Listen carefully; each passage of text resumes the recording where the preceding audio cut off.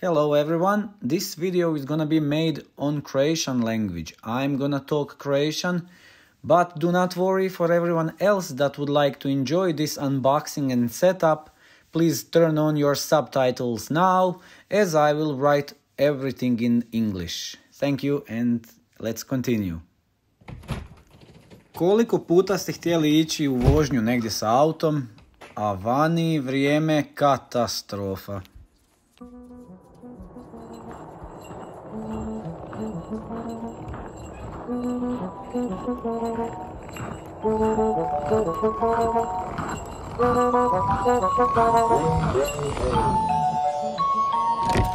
Finns det några snälla barn här?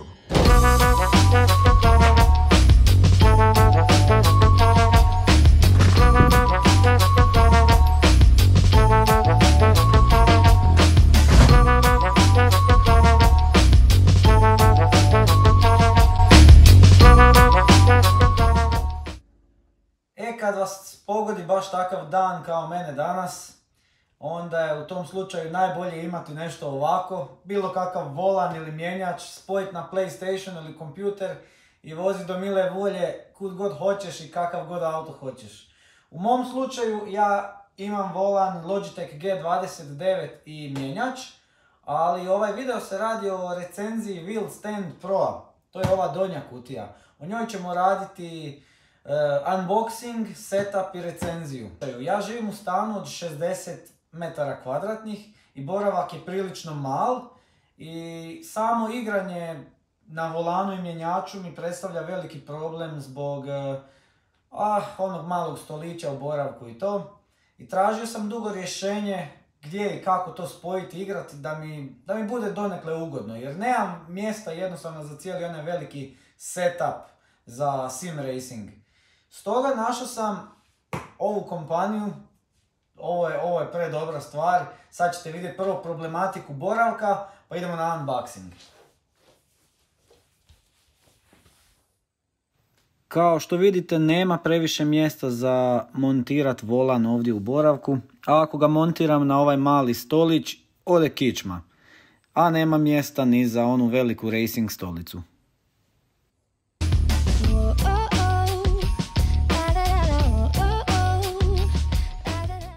Kog zanima ovaj proizvod, stranica se zove wheelstandpro.com i na ovoj stranici sam ja i kupio proizvod. Uglavnom, odite u kategoriju Sim Racing, također ima i Sim Flight kategorija ako igrate neke avione.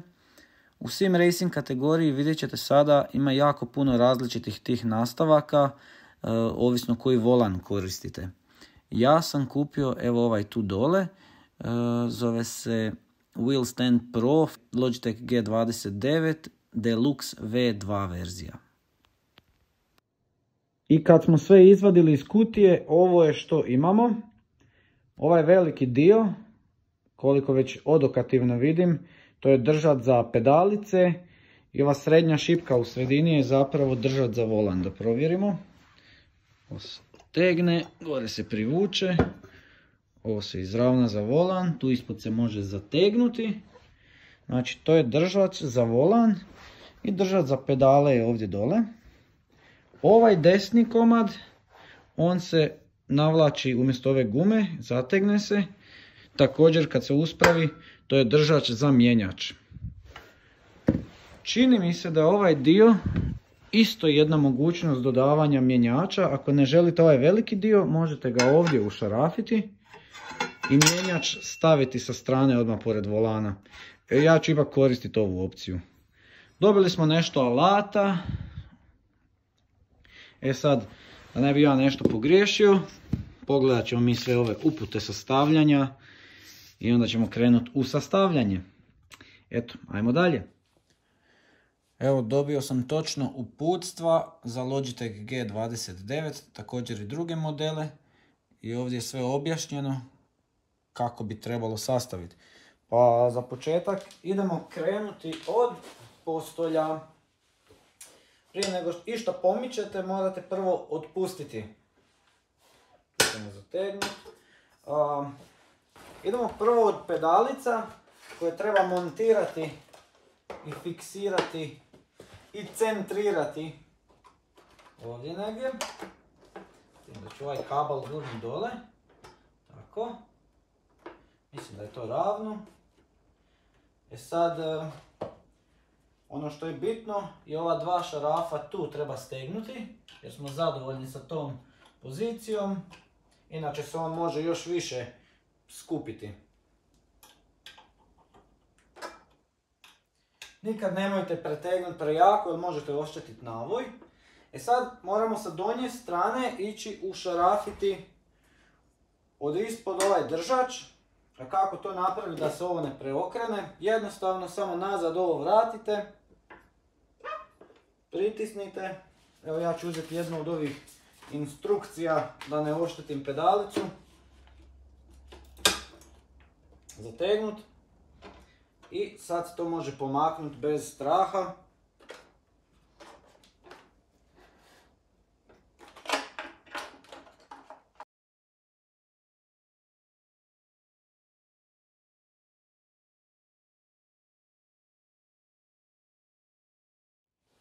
Samo da vam još pokažem kako su dobro ovo napravili. Imaju ove gumene nastavke ovdje koje drže ovu cijelu konstrukciju od pedalica da bude fiksna i da joj bude mekanije, da ne tuče plastika od metala. Ovo je idealna prilika i da se sakrije adapter od struje. Ovako bi ga tu stavio i onda ću zategnuti ovo. Pa da vidimo, prvo ga treba spojiti. Ovaj drugi nastavak kabla sam provukao taman tu kroz jedan, ovako negdje pola centimetra ima širine, taman dovoljno da ne pritišće kabel.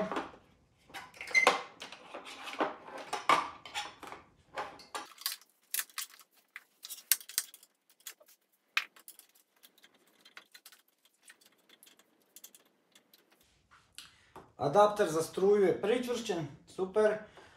S druge strane je provučen njegov nastavak koji ide u struju. Ovaj nastavak s druge strane ide u volan. Pa ajmo sad sve preokrenuti.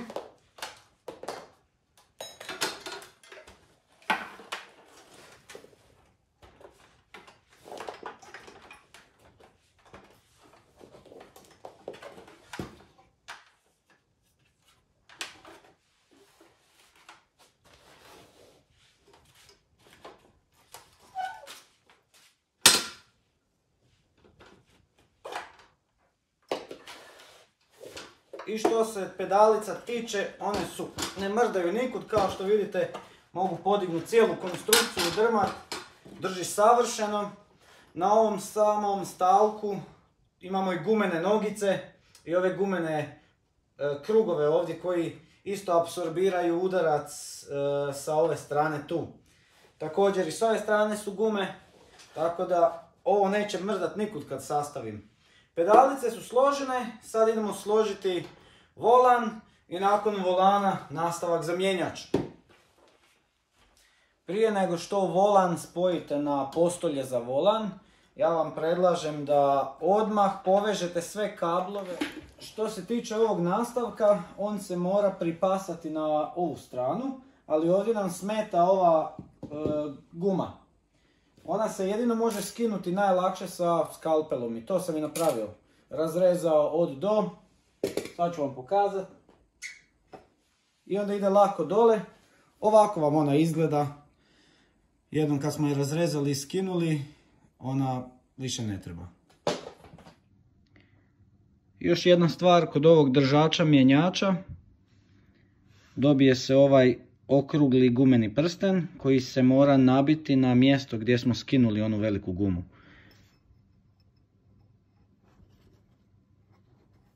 Nakon toga samo spojimo nastavak, njega ćemo stegnuti gdje treba. Ovaj sam nastavak za koji pričvršćujemo mjenjač već skinuo, jednostavno isto kao i volan. Otegnemo, izvadimo, pa ćemo tako zategnuti.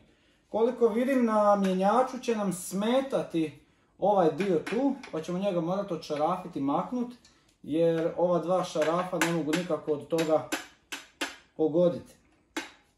Pa idemo to prvo odšarafiti. I ova plastika je sa mjenjača dole. Bila su 4 šarafića 1.2 i unutra duboko 3.4. Išla su sa odvijačem malim, uskim, tako da možete pogoditi skroz do dole. Nakon toga idemo završiti stezanje. Evo vidite, sad ulazi bez problema, više ne smeta ona sredina. I sad samo ona druga dva crna iz paketića treba stegnuti unutra.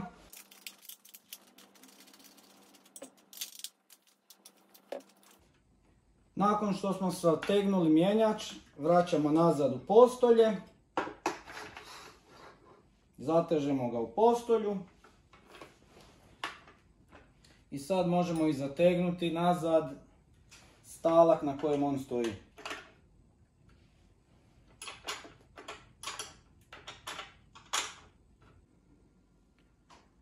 I Wheel Stand Pro je sastavljen. Sad još imamo samo srediti kablove. Srećom dobili smo od njih ove plastične zip ties. Evo ga, kablove smo zategnuli.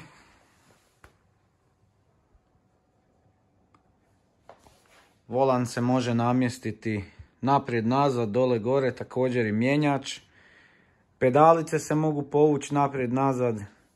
Zahvaljujući ovim gumama to uopće ne mrda. Koliko god se naslonite, uvijek je fiksirano na mjestu. Jedino mrdalo se je na početku na tepihu, pa sam njega smotao. Ali to je to, sad je sve spremno, idemo u test vožnju. Malo probat Need for Speed, malo probat VRC 10.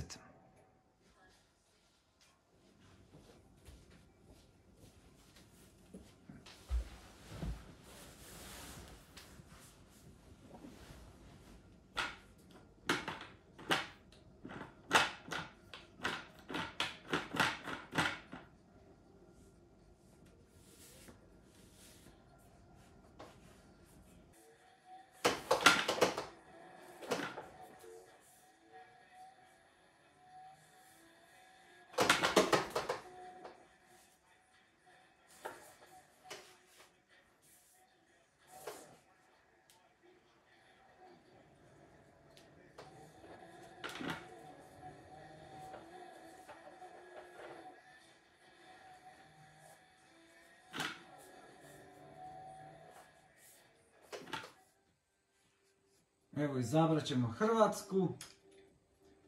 Izabrat ćemo stazu Grdanjci. 3, 2, 1. Here we go. 30, right 3, tightens, hard brake, slow right. Into flat left, 150.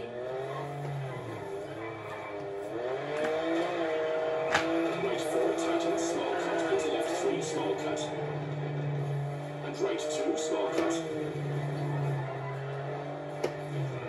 Into bumps, left 4, narrows, and left 4, short.